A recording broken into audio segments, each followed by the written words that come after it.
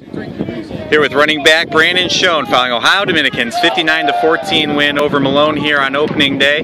Brandon, a little bit of a slow start there in the first half. Close game at halftime. What was the difference when you guys came out in the second half? We just went in the locker room and we have a bunch of leaders, so we knew that we weren't playing to our ability, and nobody panicked though. Everybody was calm, and we knew we had to come out here in the second half and just play how we could play.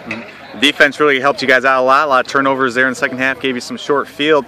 Talk about the impact of what the defense was able to do there in the second half. If defense gives us short fields, it always helps. I mean, when you turn the ball over, it's a big shift in momentum, so they gave us a lot of momentum going into the second half because they had a lot of turnovers, so those short fields were easy to work with. First quarter, you had that long touchdown reception, 79 yards, one of the longest pass plays in school history. Talk about that play, just a little swing out into the flat. What did you see after that point? I mean, our receivers got our blocks, the linemen got all their blocks, and as I cut across the field, I just saw open grass. I mean, everybody did their job. It was just a well-executed play. Big week coming up, getting ready for Grand Valley now.